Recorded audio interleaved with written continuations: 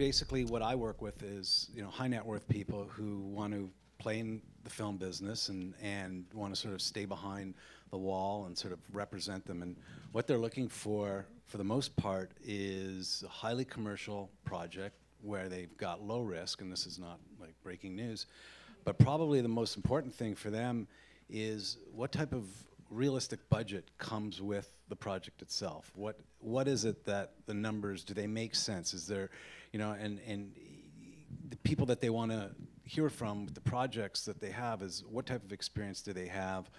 Where can they sort of feel comfortable that the risk is mitigated, because it is just so high, So talk a little bit about when a producer comes into your office, what do you want to see on paper? I mean, I know that, and I tell people all the time. I want to see some signed contracts. I mean, I really do. I've spent too many hours, like I'm sure everybody on this panel and people in the audience, hearing people pitch and pitch and pitch, and I've got this guy, I've got that guy, and this person's attached, and that person's attached, and then I've spent hours and hours, and then you don't hear from them again because nothing is really it's just sort of all floating around and nothing's really real. But I would like to see some real paper. I'd like to see someone come in with a lawyer attached that actually knows how to do deals, so that we're not wasting anybody's time. I mean, that's really important.